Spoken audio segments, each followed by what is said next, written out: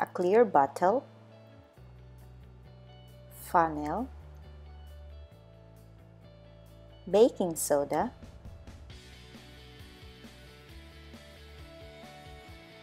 and vinegar.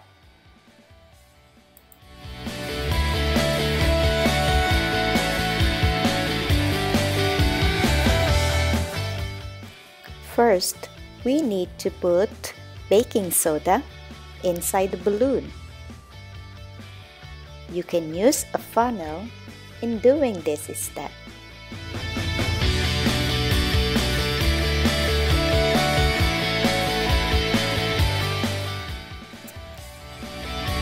You can put around 4 to 5 spoons of baking soda, or until the balloon is full.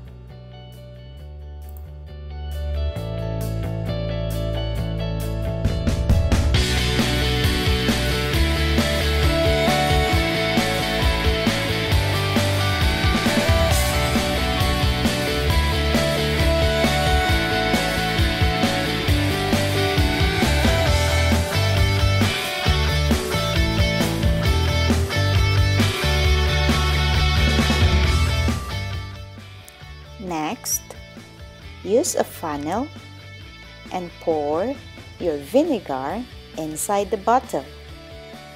I used around 150 ml of vinegar.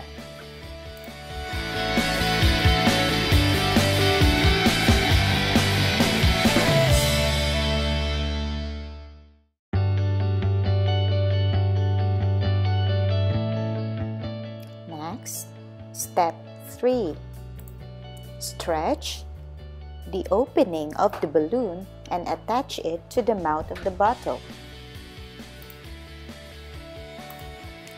Next, when you are ready to see the chemical reaction, pour the baking soda into the bottle.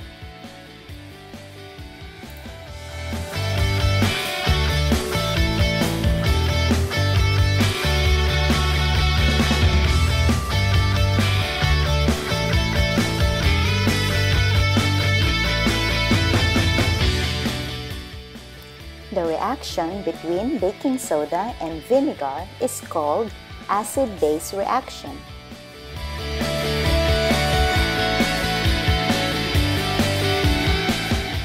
The reaction causes the baking soda to transform into water and carbon dioxide.